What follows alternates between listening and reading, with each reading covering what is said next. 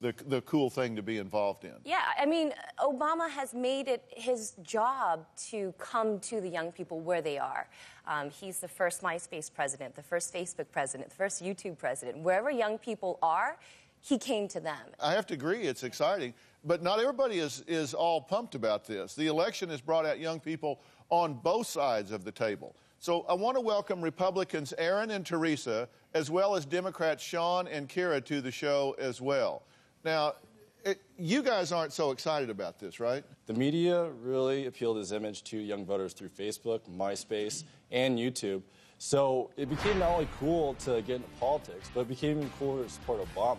So it built up all this social pressure for people who were, they said you were either with us or against us. So you think people caved? Teresa, do you think they caved? I definitely do. I think it became much more about celebrity than it did about politics, which I think is the problem. Because otherwise it would be a much more exciting election for people like us who are young conservatives, and we want to engage people on the issues. We want to be talking about that, but it seemed like that was the last thing on people's list. They wanted to talk about hype words like hope and change and progress, and they didn't actually want to talk about anything policy related.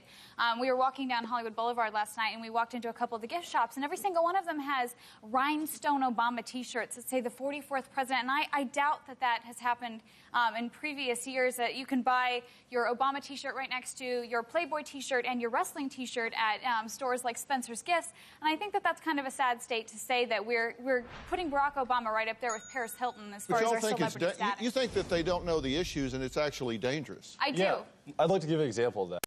Overwhelmingly, the pro-Proposition 8 supporters were in favor of Obama, but they just didn't know the issues. And when they found out that he clearly stated that he wasn't for gay marriage, they felt disenfranchised. And that's what happens when you appeal to image but not the issues. You get that deception. And you guys disagree. You think that people do know what they're voting for.